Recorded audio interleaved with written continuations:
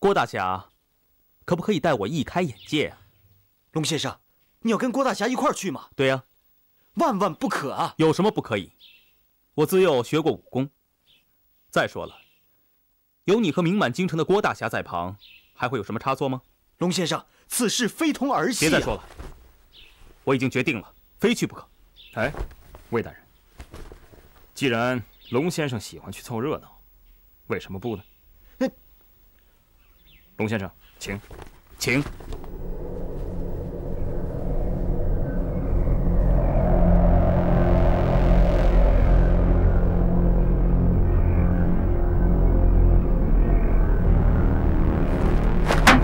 带王老汉，带王老汉。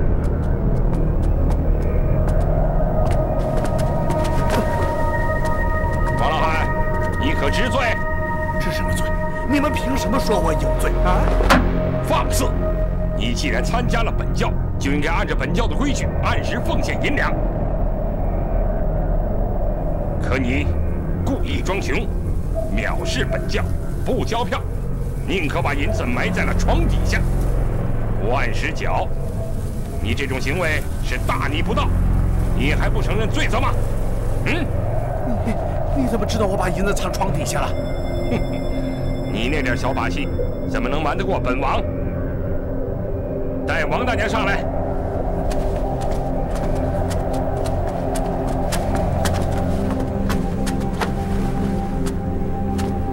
王大娘，你密报有功，本王特准你儿子加入2路卫队，成为正式的弟子，以后便可以修炼本派所有武功。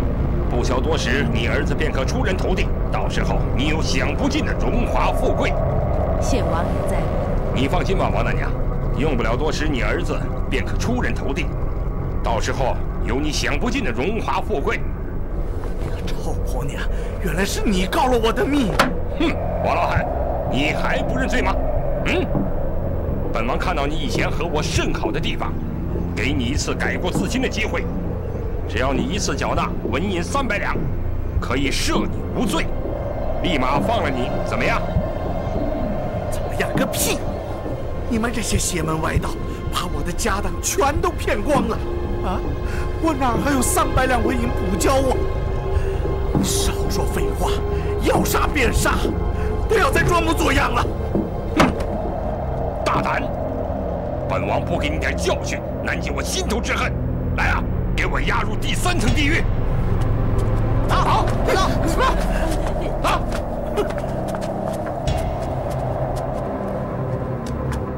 大胆的江湖骗子，居然有胆子到京城来行骗！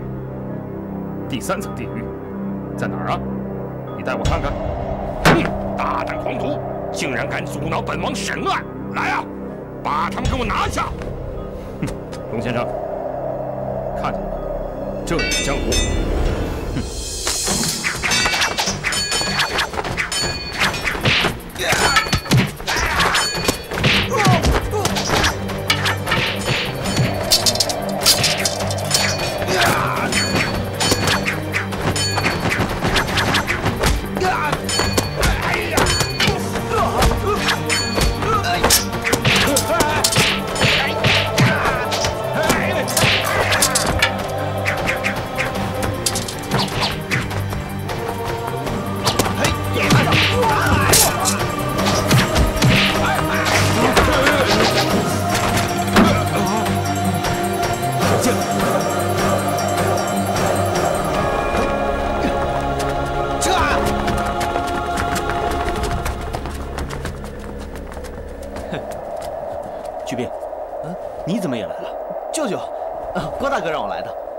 你怎么在这儿？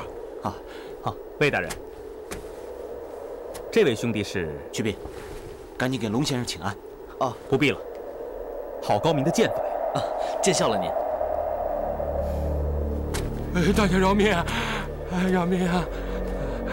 就凭你，也配做玄阴教的阎罗王？我不是真的阎罗王，我只是第3号替身。3号替身？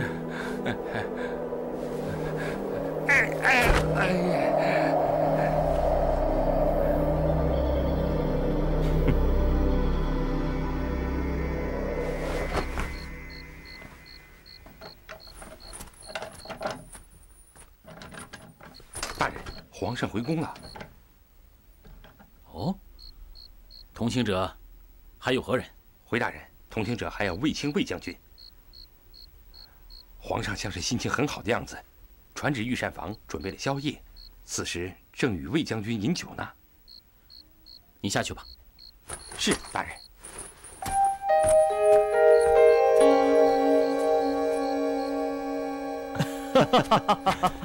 哎呀，今晚朕真是大开眼界呀！要是我大汉多几个像郭解、霍去病这样的人才，何愁国家不兴，匈奴不亡啊？皇上圣明，这也是微臣的想法。朕现在才明白，这天下之大真是无奇不有。朗朗乾坤竟然有这么一个弄虚作假的玄阴教。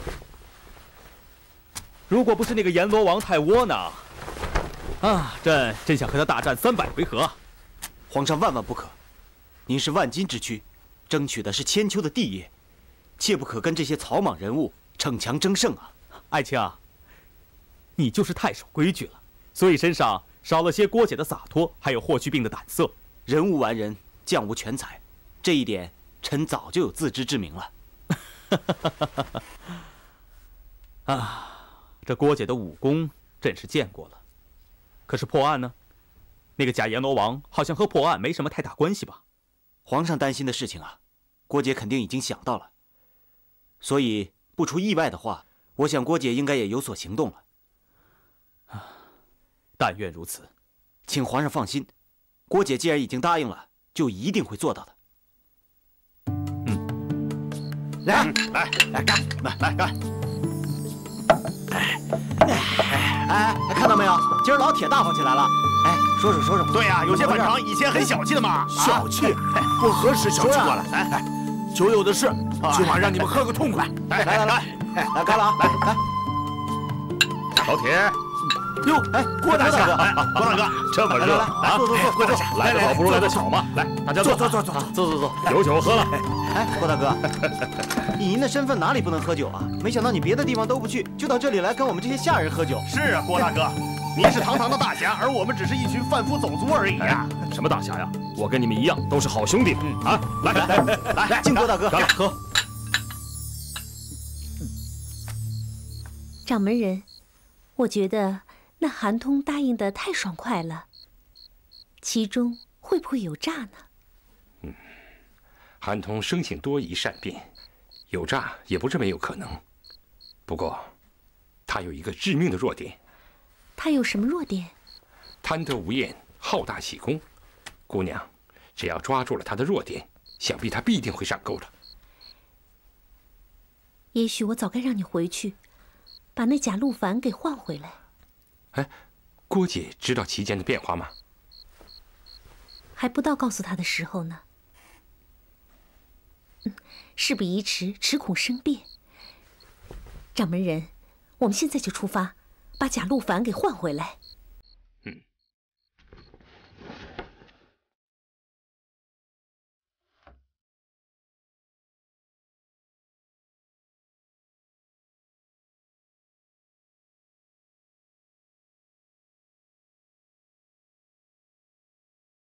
陈奎啊，你有没有发现，你师傅这2天的举动有些古怪？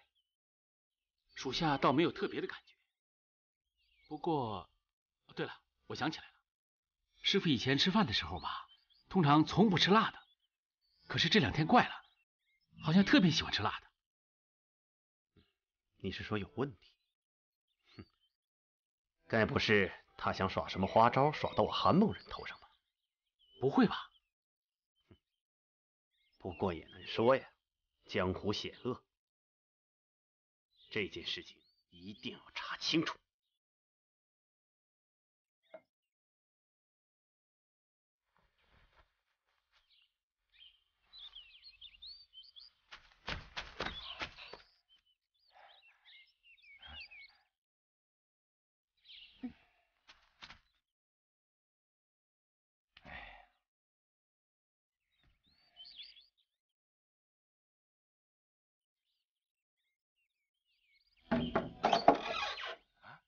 盟主，你怎么来了？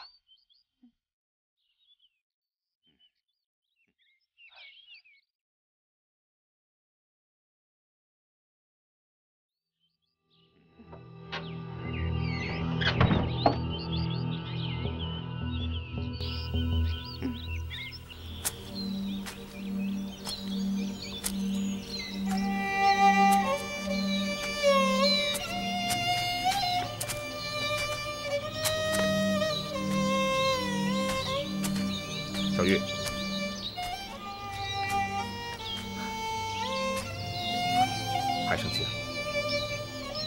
别生气了。其实，萧姑娘的事错不在你，你别放在心上。现在，她的伤已经痊愈了。她跟我说呀，特别想见你。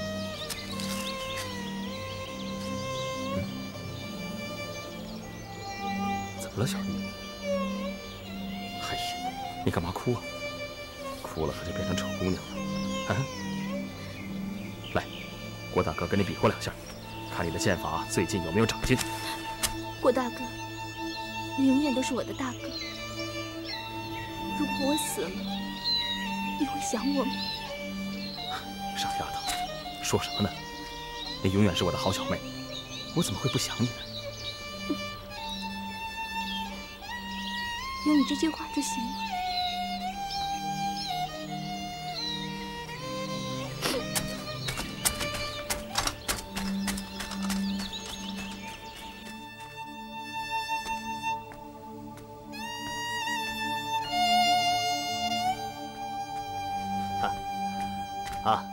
陆兄，韩兄，早啊！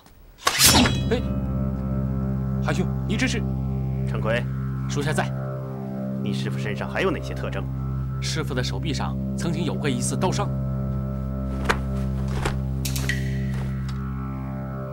没有。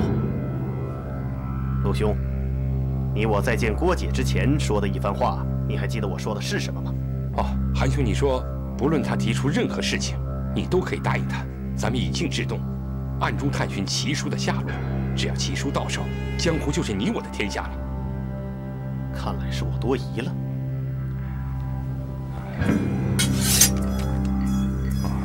陆兄，受韩某无礼了。原来韩兄是在试探陆某的真假。哈，小心驶得万年船，韩兄你没错嘛，陆某何怪之有啊？小玉，小玉，小玉，你没事吧？啊？没事儿。真的没事儿？真的没事儿。那好，我去翠玉楼把萧姑娘他们接上，等一会儿你也赶过来。哎，我带你去见一位神秘人物。你先去吧，我一会儿就到。哎，乖乖等着我，不许生气。嗯。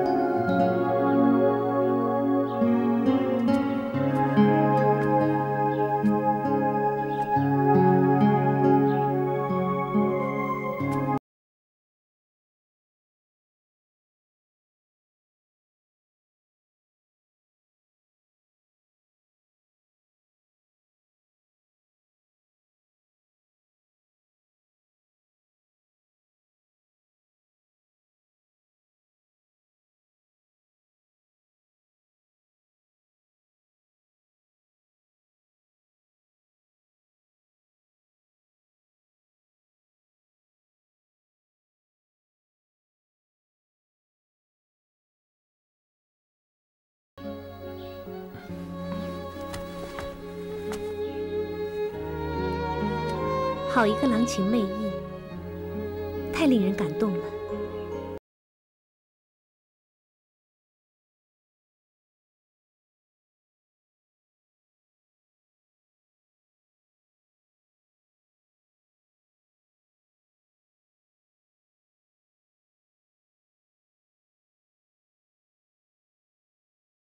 如果不是你细心照顾的话，我的伤也不会好得这么快。好妹子，不用谢了，我可没有把自己的内力输入你的身体中，要谢还是谢你的郭大哥吧。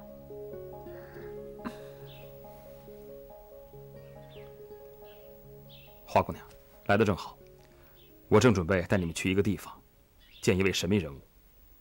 神秘人物？别开玩笑了，在小妹的眼里，郭兄就是最神秘的人物了。我老实告诉你们吧，虽然此人的身份还不能够确定，但是依我的直觉，此人极有可能是当今皇上。皇上，当今皇上，你不是开玩笑吧？你想想，能让卫青俯首听命的人，除了皇上还有谁？所以，如果想去的话，我们得快一点。嗯，走吧。嗯。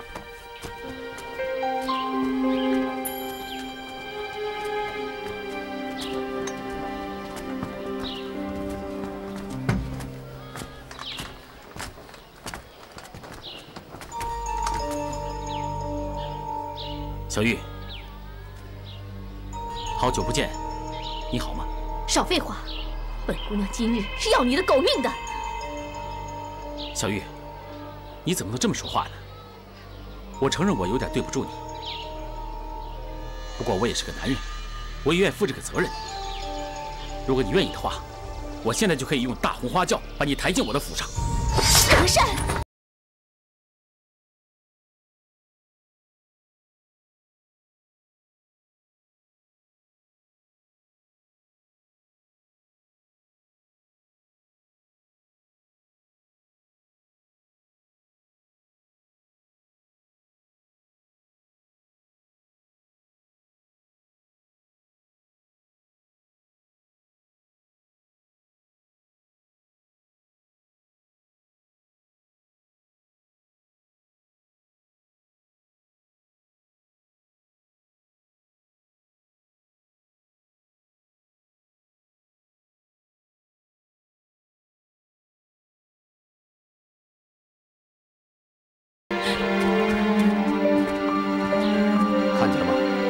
萧音的帮手，我盯着他，你快去找帮手。是。小兄弟，吃点水果。谢谢龙先生，还是您请先用。嗯，好，有礼貌，有人品，还有一身好功夫。小兄弟，你舅舅正在朝廷为将，眼看就要征讨匈奴了，你为什么不从军报国呢？其实我小的时候就一直跟着郭大哥在江湖中磨练，不过郭大哥也曾经说过，我以后一定会报效朝廷的。哦，那郭大侠他为什么不去报效国家呢？以他的能耐，一定可以官居一品，成为国家的栋梁之才。其实大哥老是说自己不适合当官，他说喜欢那种行侠仗义、自由自在的生活，想去哪里就去哪里。真是太可惜了，朕真应该找个机会好好劝劝他，对不对？对。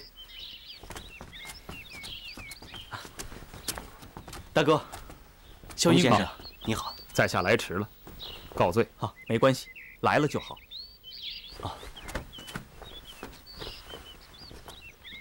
今天是魏大人和平阳公主做东，所以呢，我今天特意带了2位新朋友，让大家认识。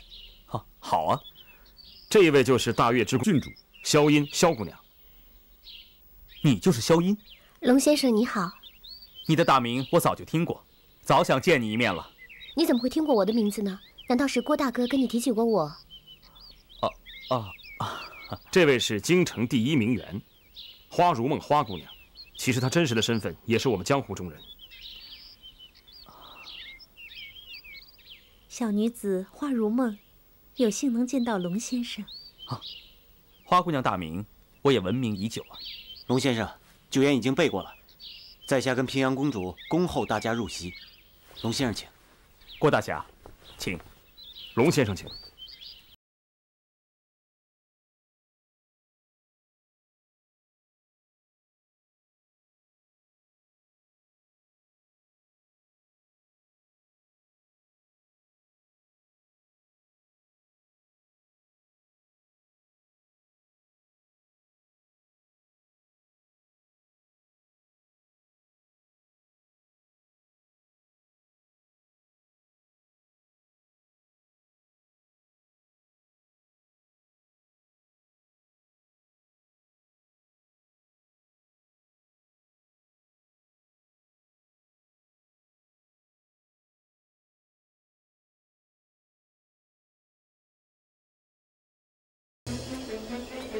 小丫头，你想寻短见呢？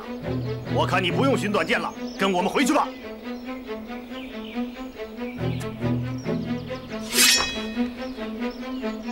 又一帮匈奴人，干嘛老跟着我？哼，怎么，你还想抵抗吗？没用的，乖乖的认命吧。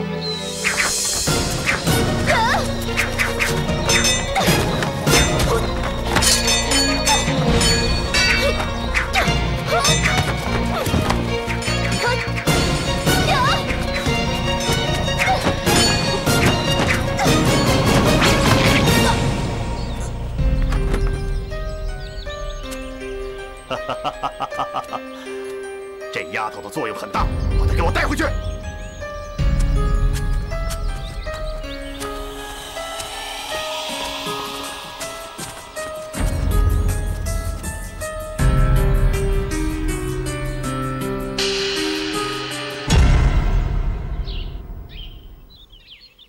好，郭大侠，好，来，我敬你一杯。不敢，应该是在下敬龙先生，请。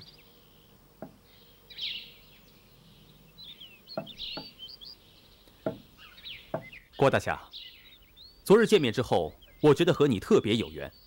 我有个建议，我们两个结为异姓兄弟如何？龙先生身份高贵，在下不敢高攀。你知道我的身份？能在魏大人和平阳公主面前做上席之人，应该没有第二个吧？啊，那好，既然你已经知道了，那朕就不再隐瞒了。这样吧，以后朕和你不一论交如何？恭敬不如从命，请。啊，干。萧姑娘，你看，郭兄与那龙先生谈笑的样子，像是好朋友一般。不愧是一国之君啊，气质风度自然与别人不一样。哎，萧姑娘，你说谁是一国之君啊？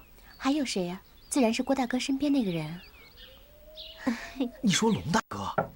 这事摆在心里，不要表露出来，否则就不好玩了。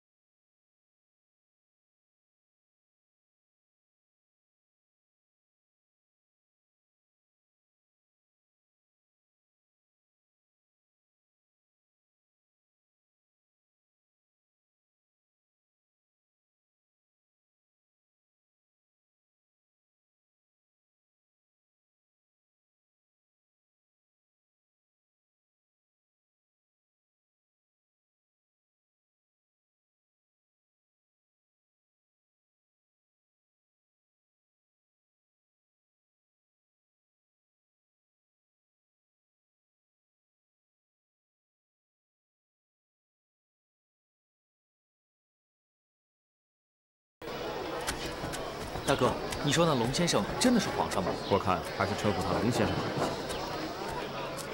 龙先生，他已经暗示自己是真龙天子，我就不明白了，他为什么不以皇上的身份和我们见面呢？也许这样子他才觉得有趣。萧姑娘，你怎么不说话呢？我在想，如果他真是皇上的话，那他一定是位大有作为的皇上。为什么会这么想呢？我也不知道啊，我就是这么想的。人生不就像是一盘棋吗？也许我们每个人都是这盘棋上的一颗棋子，而他皇上呢，才是真正下这盘棋的人。萧姑娘说得好啊。是啊，人生就像是一盘棋，只是害怕自己不是那个下棋的人。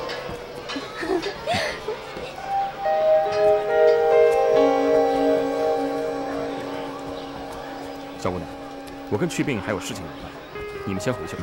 啊，这后面要跟踪。这样，我们现在假装分手，然后再翻回来，杀他一个措手不及。郭兄，那就再见了。明天一早我们在翠玉楼等你。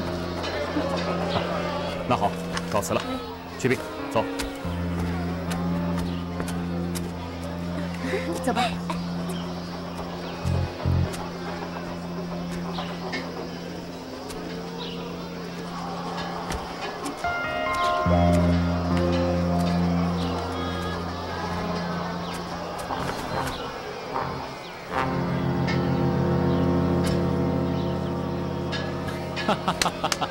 厉害厉害，你们真是厉害啊！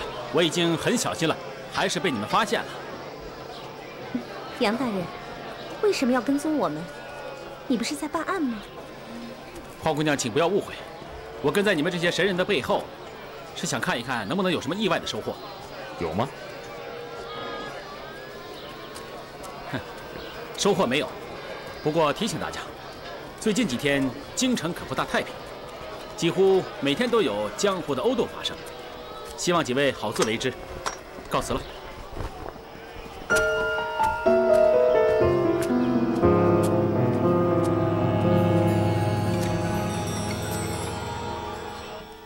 皇上，您累了，请用茶。哈，朕不累，朕是高兴。皇上啊，他从小就是这个样子，遇见有事儿的时候，越累他越觉得开心呢。还是公主了解朕。哎呀，其实啊，朕今天非常高兴，有你这位姐夫在，朕做什么事情都放心不少。皇上过奖了，臣担待不起。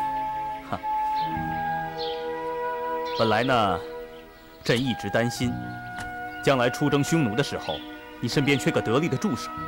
可是今日一见，这院中不分男女老幼，个个都是俊杰。所以这一时高兴，酒量也好了不少啊。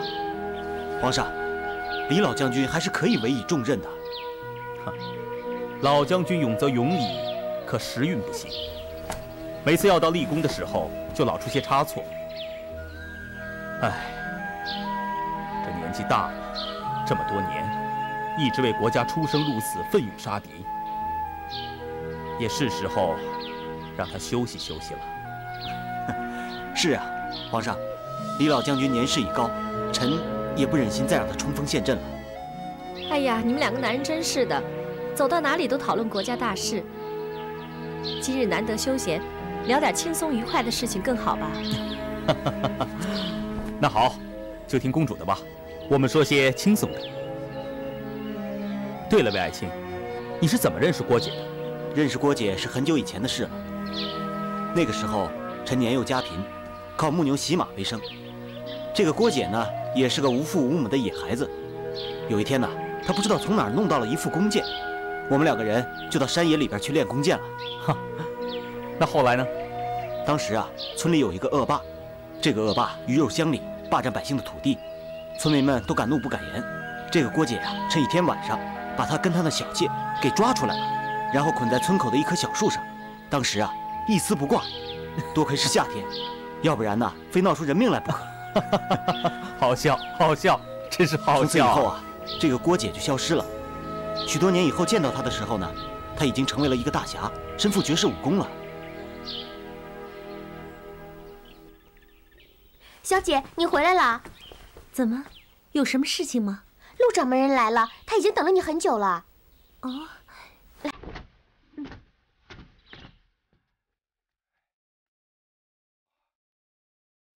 姑娘，你可回来了！你要是再不回来，陆某就不便整你了。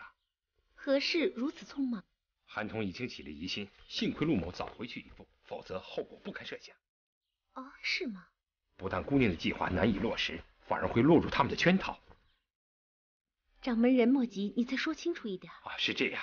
今天早上，韩通和陆某那2个叛门逆子突然出手，点了在下的穴道，对在下的身体进行了检查，在查明身份无误之后，才减轻了疑心。原来是这样。到了傍晚，他又叫陆某前来会见姑娘，说既是结盟，那姑娘就要显示诚意，早点对郭姐下手。知道了。对付多疑之人，不能以常理度之。这样吧，你现在就回去就说，郭姐这人精明狡猾，要想制服她，耐心等待时机，看她有什么反应。好一个欲擒故纵之计！好，陆某这就告辞。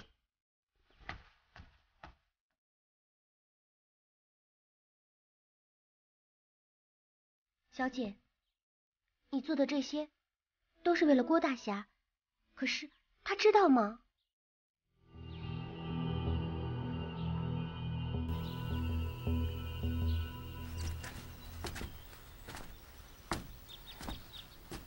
阿银呐，小玉还是个孩子，心直口快，所以啊，你不要跟他一般见识。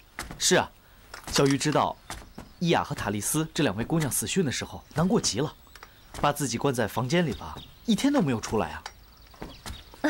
我是没事了，可是小玉她对我还是心有芥蒂的吧？那倒不会，小玉这孩子个性我最了解了，回头再见到你啊，准是高高兴兴的。什么人？大哥，是我啊，大哥。韩飞，郭大哥，终于等到你了。霍姑娘出事了。小玉她怎么了？有人在河边看到一群衣着古怪的人，他们把霍姑娘给带走了。可恶，又是那群匈奴人。看来这次我真的要大开杀戒了。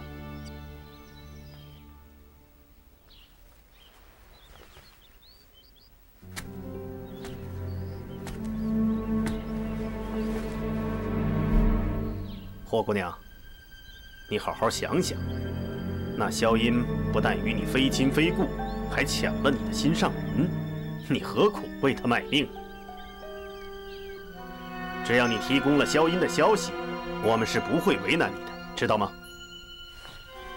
你不要不识抬举，等把我们惹火了，就真的把你赏给那打鼓槊。就算你不死，这辈子也完了。哼！刚才我差点被你们给唬住了，现在还拿这套来唬我。我告诉你，只要你们有人敢进这牢门一步，我就立刻咬舌自尽。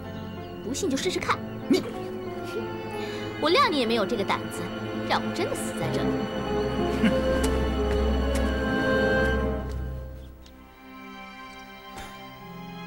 今天早上我就觉着不对劲儿。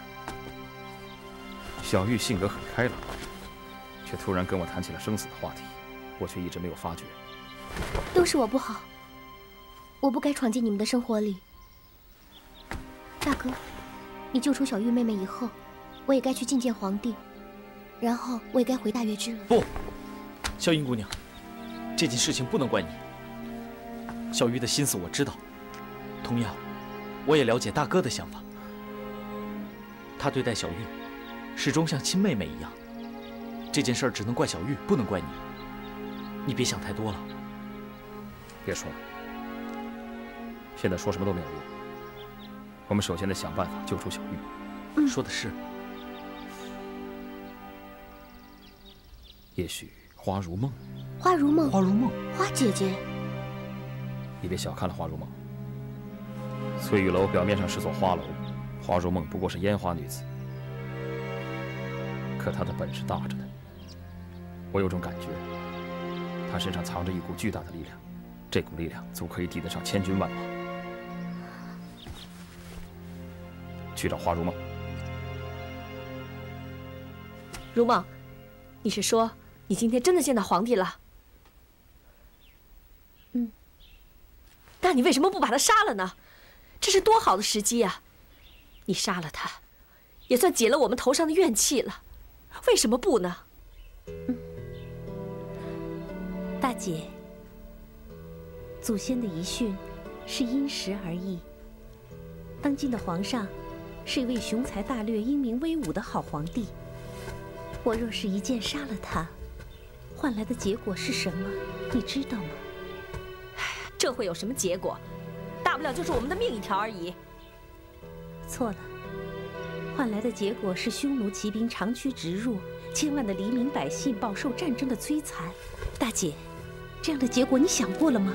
可是，不要说了，你想说的我听过千百次了，还会不清楚吗？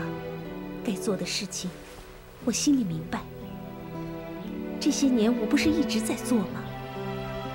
没错，你的确在努力，你把一个山盟经营得有声有色。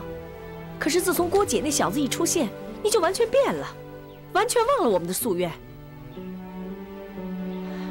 如果郭解那小子一直喜欢你也好，可他偏偏喜欢的是别人，是那个萧音郡主。哎呀，我说小姐呀，小姐，你真的不要昏了头了。你们俩说说看，你们俩也是小姐身边的人，你说我说的有没有道理？小姐，我是看着你长大的，你说我能不关心你吗？你跟谁相好，我并不反对，可你总要找一个真心爱你、疼你、关心你的人才行啊，对不对？我看呐，郭姐那小子就算了，长痛不如短痛，你就不要再想他了。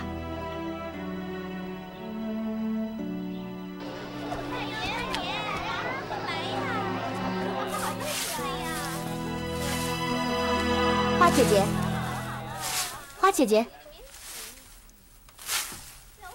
你的伤不是已经好了吗？怎么又来了？好，花大姐，我们这次来是找花姑娘有事。见我们家小姐可以呀，你可以一个人来呀。有人可不行，是郡主的身份，这个地方怎么能常来呢？花大姐，我哪得罪你了？你干嘛要这么说我呀？郭大侠，我们这儿是非常欢迎你的，不过呢，你总该找个时辰呢。现在时间这么早，我们还没有开门做生意呢。再说了，我们家小姐还没起床呢。如果你现在跑到她的闺房里，是不是有些不大方便呢？大哥，现在时辰是太早了，我们晚点再来吧。花大姐，麻烦你告诉你们家小姐，说我晚点再来。走吧。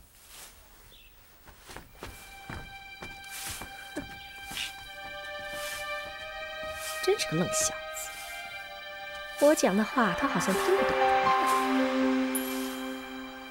光天化日之下拉拉扯扯的，这像哪门子郡主？哼，哪能跟我们家小姐比？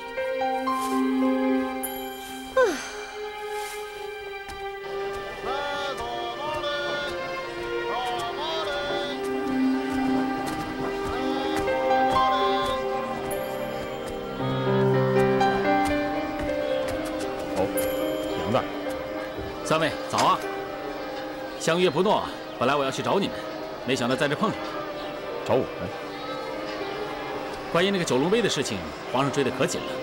到底……好，杨大人，先不要说这些。小玉出事了，你知道吗？出事了？出什么事了？小玉被匈奴人抓走了，还不知道下落。既然九龙杯已经到手，你我兄弟是不是可以做第二阶段的合作呀？第二阶段的合作，共谋奇书，称霸武林。郭大侠来不及了，本座是要把玄阴教交给郭大侠。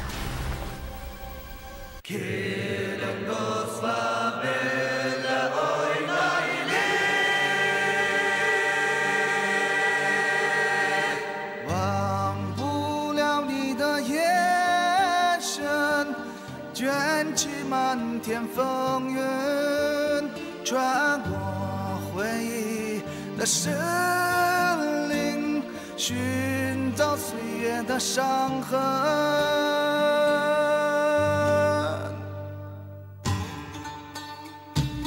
忘不了你的眼神，打开思念的心梦，听到花开的声音，用多少繁华青春。